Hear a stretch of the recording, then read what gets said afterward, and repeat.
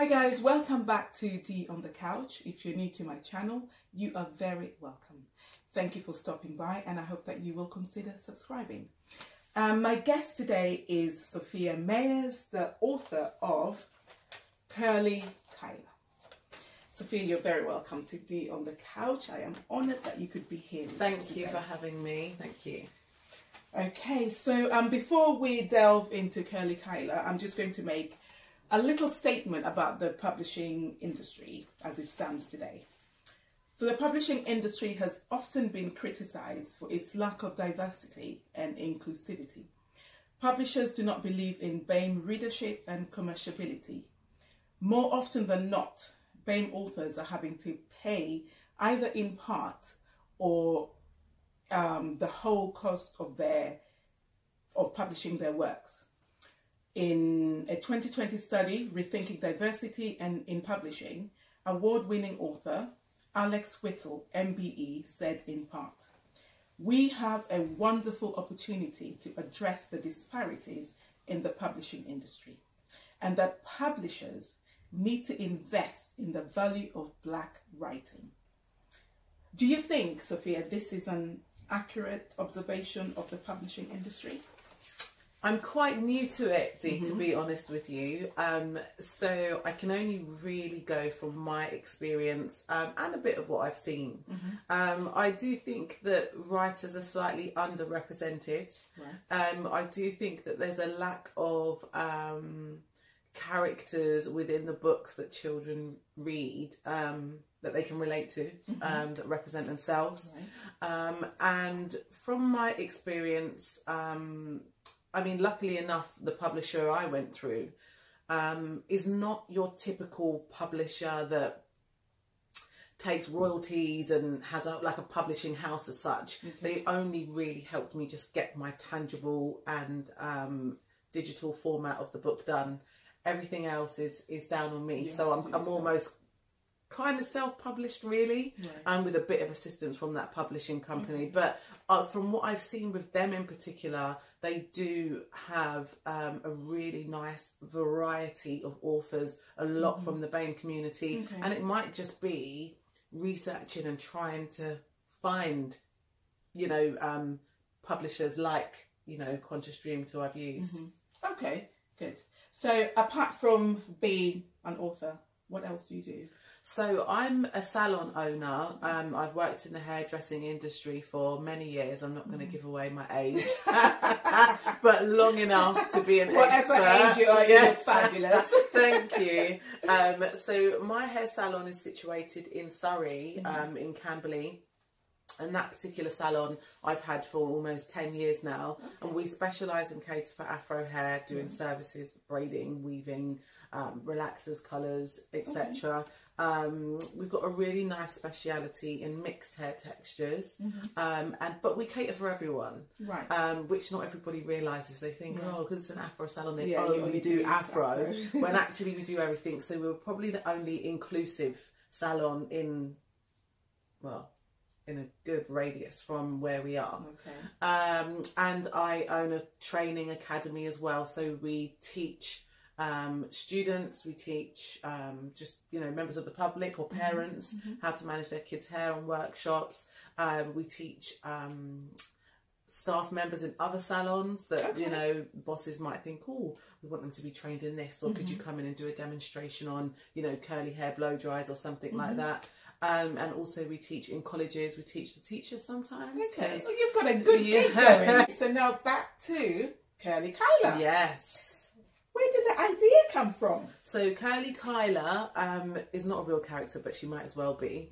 I was inspired through my work, really. And I have a lot of young girls. If you don't know what Kyla's about, it's about a young girl with curly hair. Please tell us. Who doesn't really like her hair and doesn't feel she's going to fit in for her dance audition or competition. And without giving it away, she learns how to embrace her hair. She builds confidence, self-esteem, and that's what I was trying to kind of you know, trying to create a book that will inspire, educate, but also give self-worth and confidence to the little girls. Right. Because there's so many that come into the salon, used to come into the salon, and you just see them there, like, just their heads are down, they don't like their hair. And the dangerous part of that is sometimes when they don't like their hair, they internalize that dislike and not like looking at themselves, you know. And how does it feel to know that you have written a book that has impacted young girls the way that I know that it has? Yeah, that's a really good question, because I think that's the main part of what is amazing. Yeah.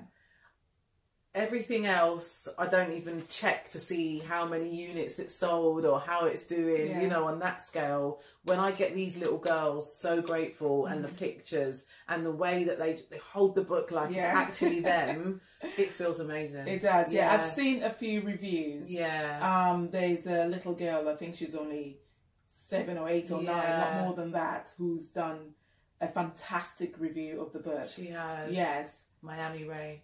That's it. Yes. And apart from her, I've seen other little girls as well, holding the Amira book. Williams as well. Some amazing, and again, the books just open doors. Yeah. Not saying that I don't meet people, or I wouldn't meet people through my academy and the hair salon, but I'm meeting little bloggers. They're only 7 and 8 years old. So inspiring. You know, so other authors as well. It's just opened an amazing platform. Yeah, because it is important. I mean, so back to representation. How important is representation? I mean, it really is. I mean, if you saw the review with Miami Ray, but Amira Williams did one as well, and she said that when she was younger, she cut off her hair because she didn't like the way it looked, you know. And she said, this is a young girl who is 11 years old now. Had she have had a book like this, or more books where she could just somebody to identify exactly with, it would have made so much of a difference. So it's really important, and I do urge, you know, all authors out there who are writing, just to keep going. It's amazing, and we're a lot further along now than we were, you know, 20 years ago. Yeah, exactly, because the thing about representation is you cannot be what you don't see. No, exactly, 100%. And somebody else said, I do a podcast with my brother on a Wednesday evening. We've stopped for a little while because he's busy, and so am I. But it was really good, and we had a gentleman on there called, is it Harry Sewell? Harry Sewell? You might Harry know Sewell. him. I know Harry Sewell. Yes. Oh, he's such a brain box. I've watched a few of his posts on YouTube. He's amazing. He is, and he's such a good storyteller that when he starts speaking, you're like, I just need to listen. Yes. So, the point was that he spoke about being raised in Jamaica. And everyone that he looked up to were Jamaican. Or black men, should I say. He was politicians and police, and he had this all in his family. And he came to the UK, and he's working, and somebody made a comment to him, "You're not born here, are you?" And he was like, "No, why? Can you tell?" And he was like, "Yeah, there's an assurity about you that a lot of British born don't have. It's almost like over here there's a cap, or there's, you know, only so far you can see yourself going.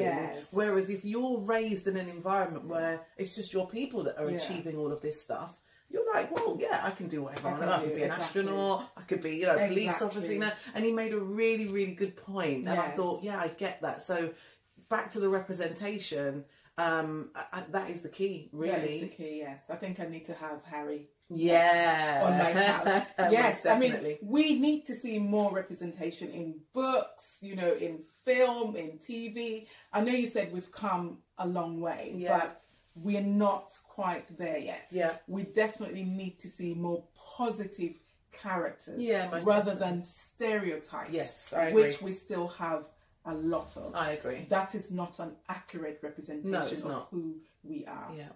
Exactly. Okay, so now to publishing, how did you find your publisher? Who are your publishers and how did you find them? Okay, so I'm not going to bore you with the complete long story of how this all started. However, I did write this book in 2016 and it's been sat on a computer. Like there's a a lot, I was going to like say, a manuscript on my computer. I was going to say, this happens to a lot of people. So it sat there and it sat there and it sat there. And then 4 years later, lockdown came. I was like, amazing. I've got time now. I can do this. And I had built some relationships with people within the industry prior.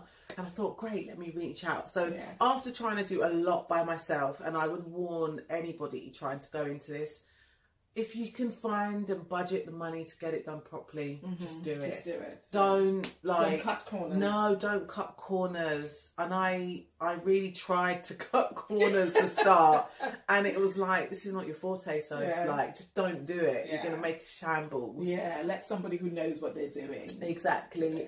Which I did. So I went to Contra Streams Publishing, Danny Bleckner, and she literally just turned it around. She got the book, she got it all laid out. I already had the illustrations, but again, research your illustrators, your publishers, and Danny's Contra Streams are not the typical publishers where they, you know, take commission or royalties or want astronomical fees, or even some publishing companies pay you an advance on your book. So what she does is really, really simple, and it almost leaves you in more of a self-publishing position because you've got your book, but you've got to push it. Yeah. And that's down to you. Yeah. And I think that's what puts a lot of people off, in the fact that after they have their books in their hands, they then have to go off and do the groundwork. Yes, and that is definitely a difficult part of the process. However, I feel blessed and lucky that, excuse me, I actually have had a platform before I started my book. So I'm writing it to an audience I've already got. Right. Some people who, if I just, you know, thought, all right, I'm just going to write a book about reptiles. I don't know. Who are you marketing? That's what I mean. Those people, but they're so far removed from me. It's like, how am I going to connect? Whereas this is something for my audience. Yes. And I think that's what helped have so many pre-sales, pre-orders before I read it about launched. that. Yeah, you sold way before it came out. I think that helped. Yeah. And I think moving forward, I will write more. But I can just continue to use my, and ask them what they want, really. You know, I think that was going to be my next question. Are you going to write more books? Are they going to be similar types of books? Yes and no. So I think I'm definitely going to write another one that will be similar. But I also feel like I might need a moment. Because I'm always so busy with work, I try my best to take time out for myself. Right. And I might just do like little spa retreats or just go and stay in a nice hotel somewhere. Exactly. Very important. So when that next trip comes up, I'm going to get my head into gear and just think out of the box a little bit. Right. For something slightly different that might be a little bit more interactive. Okay. Rather than just reading. Okay. And you mentioned a podcast? Yes. What do you do? So I do a podcast. We did a podcast for about 10 weeks, me and my brother, on Instagram. But actually, we do have a new podcast starting on Wednesday. Okay. And this one is just about hair. So this one is going to be on my business page. No, it's about hair? No. So are you doing this with somebody else? Yes. So the one I did before with my brother was called Siblings Talk. And is that finished? So you can watch it back on IGTV. Siblings Talk. Siblings Talk on Instagram. So you can go on to my brother's page. And what's your brother's Richard page? Blackwood. He's a television presenter and comedian. If you go I know that name. Yeah, you'll recognise him when you see the picture. Richard Blackwood. Yes. Is he an actor? Yes. Yes. He's currently in Hollyoaks. He was in EastEnders. That's it. Yeah. EastEnders. He was Vincent Hubbard in EastEnders. Yes. Yeah. Where is he? He's in Hollyoaks now. I know, but where did he go? He left Kim. He left Kim. A lot of people really upset, and a lot of people ask me, like, I'm meant Do to you know not that. know? No. Where is he, Sophia? I don't know. Oh, we're getting off topic. But yeah, Richard Blackwood. So I'm going to tell Kim. Yeah. I know someone who knows what your husband is. Oh dear. Okay, go onto his page and you will see he tends to post them all straight after. Okay. That all started after the George Floyd thing, and we just built a platform to use our influence, use I guess, your voice, to help people. yes. So that's, you'd love it, and they're so funny. Okay. And they're really inclusive. You've got all different races, ages. It was amazing. We did about 10 weeks. It's not finished. We will do more, but he's busy filming and I'm busy running around. Yeah. But the other one that I've created is going to be on my hairdressing platform. Mm-hmm. So it will be on the Afro Impressions Instagram page. And that one will be called Hair Talks. And that one will literally be just about hair. So it will be like a friend of mine who I was studying trichology with. She's qualified now. So people who want to know about hair loss or hair breakage or what's the best products to use. Hair breakage. I'll come for that. Yeah. I've got 2-3 ladies that have their own products. One has a vegan product. One has... So it's bringing all of us women together. Can I get my cousin to maybe call you as well? Of course, the one who's made the product. Yeah, of course. That would be amazing. Can you see that? This is really developed by an 11-year-old. Wow. So I will ask her to call in, definitely. That's amazing. Yeah, because she couldn't find anything for her hair. Amazing. So she just, definitely just went and did. Send me her contact details, so and I'll touch base with her. Yeah. So Hair Talks will start on Wednesday. It will be every Wednesday at 7. Okay, cool. We'll look forward to that. So what advice would you give to would-be like authors who are, kind of procrastinating? We spoke about procrastination, and it's a bad one, but I'm guilty of it. The advice I gave to somebody on the podcast the other day is the same advice I would say here now, is that when you procrastinate, nothing happens. Nothing happens. And that is generally the ultimate outcome. So you have to ask yourself whether you want something to happen or not. Exactly. And sometimes I think we think about, like, for example, we've written a book, and you think about the entirety of getting that book out there, and that is what blows your mind. Yeah, because it's a little bit daunting. Whereas if you just think about the next step, and the step after that, before you know it, you're halfway there. Yeah. And I think that's what it is. It's breaking it down and taking each step at a time, rather than thinking, oh my gosh, I'm going to have to do this and I have to do the marketing. Where am I going to get this from? Is it even worth it? Are people going to like it? Am I, so and if you believe that you have something good to say, something good to put out, I agree. Then go for it. I think it's all to do with, do you believe in your work? Yep, 100%. Do you think it's good enough? Yes, and I think that is evident across the board. So my conclusion is the UK publishing industry still needs to be a bit more diverse and more inclusive, just to reflect the boundless talent in the BAME community, because it is there. Yep. It is there. So thank you so much, Sophia, for joining so much for having me. It's been great. You're very welcome. It was a very informative discussion. Yeah, fantastic. So thank you. And I'll be checking out your podcast. And if any of you are interested, can you just It will be called Hair Talks, and it will be on Afro Impressions Instagram. Okay, and that's all that we have for you today. Thank you for joining us, and like I said, if you haven't subscribed, please consider subscribing and pressing the notification bell so you don't miss any of our interesting chats on D on the Couch. I will see you next time. Bye.